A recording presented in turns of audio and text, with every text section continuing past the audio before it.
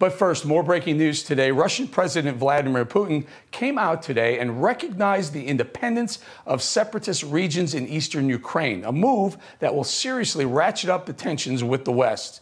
We're going to dig into that news a little bit more later. But first, as it is President's Day, we owe it to ourselves to talk about presidents, two of them specifically, Joe Biden and Vladimir Putin. And these two couldn't be more opposite. One a jackal. What he lacks in size, he makes up for in strength and cunning. Vladimir Putin strikes fear in most world leaders. He keeps them off balance, not knowing what he will do next.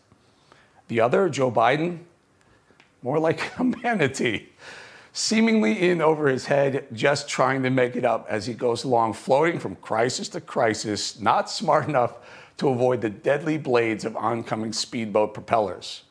The reason this matters so much is because we're at a juncture, a crossroads, a precipice of sorts. We're watching the live transfer of American greatness as the most powerful nation on earth being willfully handed over to Russia and Vladimir Putin. We're watching a weak and feeble Joe Biden desperately trying to threaten the alpha male in the room into standing down on Ukrainian assaults. Nothing, and I repeat, nothing Joe Biden says or does will influence the decision Putin will ultimately make. War or peace. This is Putin at his best, and it only highlights Joe Biden's woefully inadequate leadership skills. Do you honestly think the timing wasn't in Putin's forefront all along? Putin saw Biden failing miserably. Look no further than the disastrous and rushed withdrawal from Afghanistan. We now know we were right all along, right here, when we were calling out Biden, general humiliation, and the rest of the Defense and State Departments for their deadly mistakes. We saw it in real time. They denied it all. But we now know they were lost in the forest and bluffed their way out. And 13 Americans died. Those young men and women died because Biden and his crew were so incredibly incompetent. Follow that up with a border crisis. And then most recently, spiking prices for food and fuel. And you'll have a very weakened American president. The man is on life support. Not literally, but certainly when it comes to his presidency, with a ridiculously low approval rating in the 30s, Biden was a ripe target for Putin's finely honed arrows. You have to ask yourselves, why are we even getting involved in the Ukraine-Russia conflict anyway? What's in it for the U.S.? Aren't we tired of spending blood and treasure to protect other countries' interests? Of course we are. We have no dog in that fight. So why are we threatening Russia?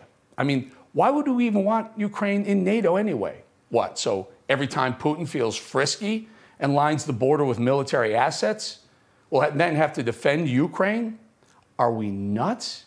That's making the likelihood of a World War III way more real.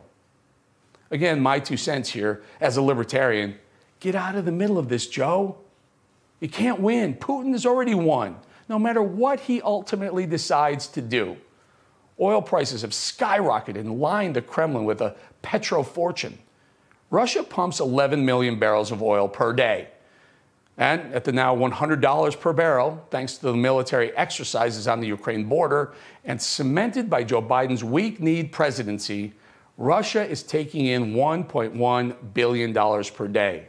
And since oil pumps 24/7, 365, that's a massive $400 billion into the Russian economy this year.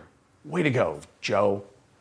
And Putin, he's probably laughing as he rides his horse shirtless or scores his 60 goals on the ice and shoots those Siberian tigers. Well, our guy, old Joe. Mr. President, what did you order? Chocolate chip. No comparison, folks. They got a jackal, we got a manatee. Let's go, Brandon.